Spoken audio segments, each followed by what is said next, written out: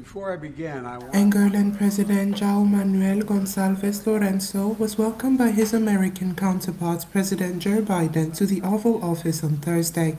This invitation comes at a time when President Biden aims to reaffirm his dedication to Africa, despite the two ongoing wars dominating his administration's foreign policy focus.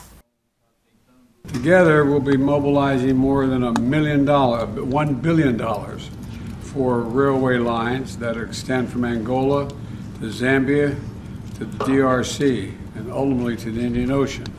This is a first-of-its-kind project. It's the biggest U.S. rail investment in Africa ever.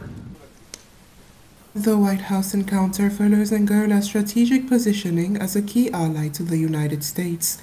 President Lourenço commended Biden's approach to the continent and expressed his country's interest in fostering stronger economic and security connections.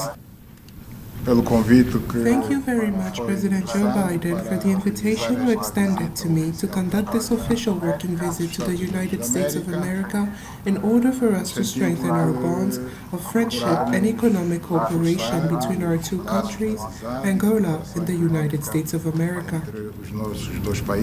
Lobbyists pushed for months to arrange a meeting between President Lourenço and Biden. Despite Biden's probable deviation from his promise to visit Africa this year, senior U.S. officials have made important trips to the continent.